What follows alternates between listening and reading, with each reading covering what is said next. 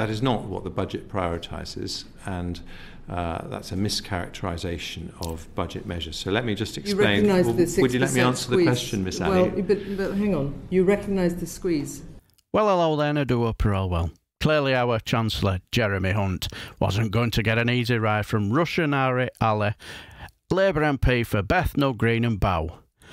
This was at last week's Treasury Committee meeting on the Wednesday the 29th of March 2023, who, as she quizzed him over certain subjects of his recent budget, she then turned attention to the cost of living.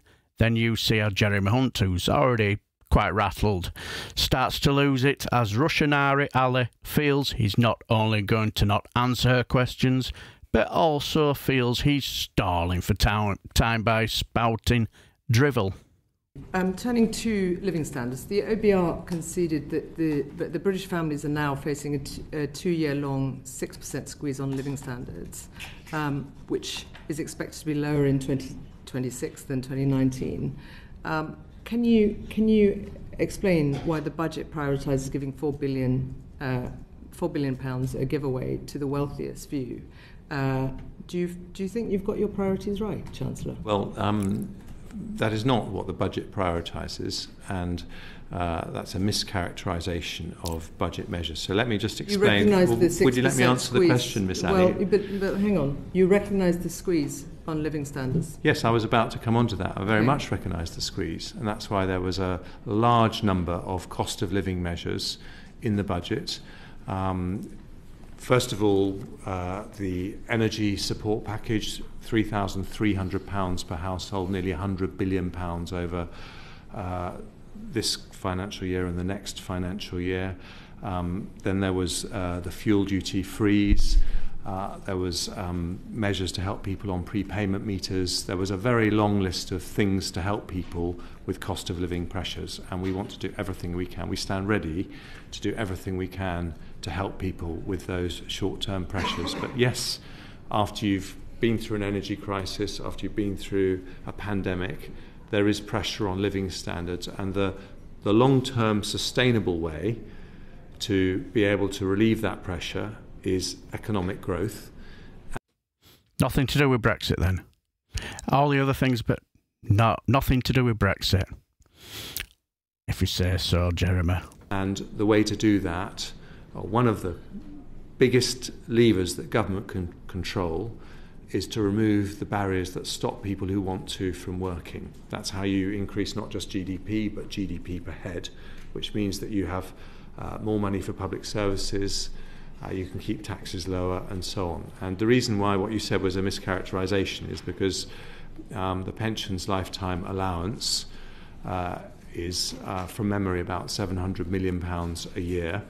The childcare reform that we announced is more than £5 billion a year. So if you're saying where did we prioritise, we prioritised helping working families, young families who want to get back to work. If you look at the background, this committee produced a report some years ago about childcare during the time that your party's been in government, and many of the childcare provisions many childcare organisations have had to close over the last decade. So you're now playing catch up, having made cuts in the past. But going on to the point about who benefits, your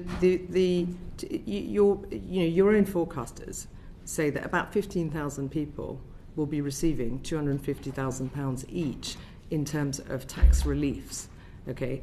By contrast, what we have is nothing in the budget for over 270,000 people who are homeless. 14 million people are still living in substandard housing.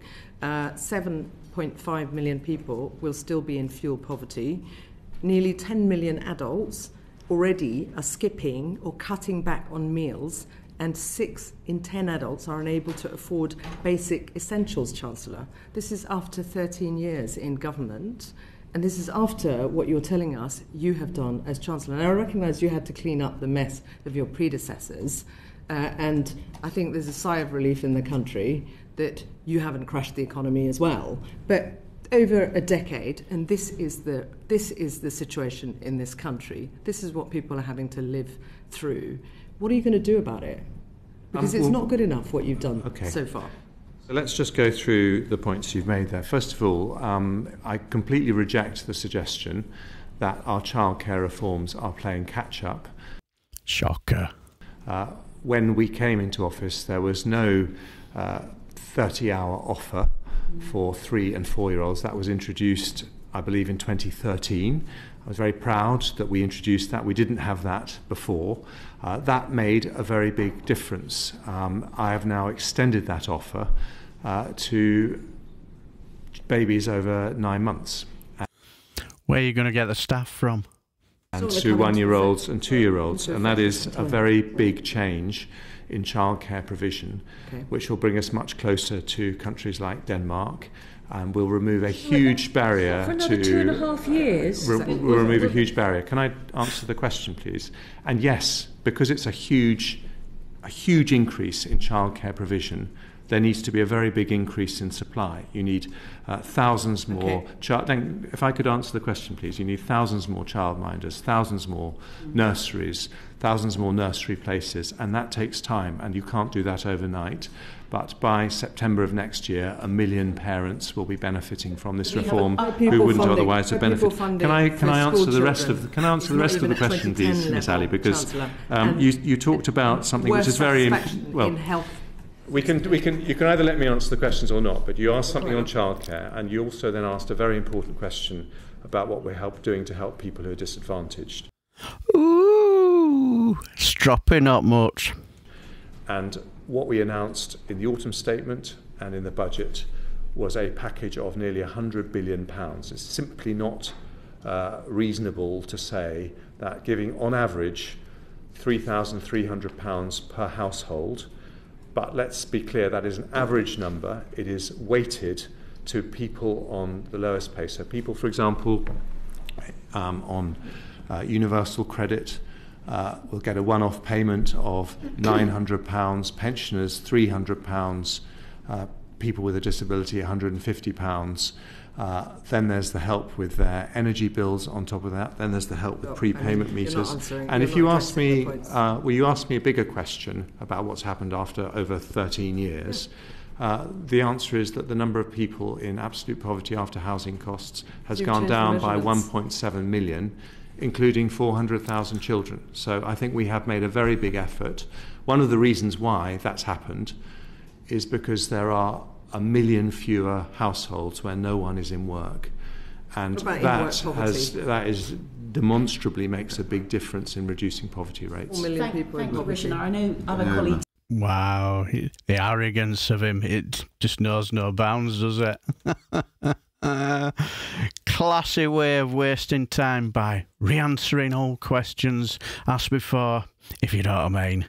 And when he says, can I just go back to the last question tactic, and his arrogance when he spouts off there, can you just let me answer the question, with that patronising grin on his face? And it just gives off that air of total, utter patronising.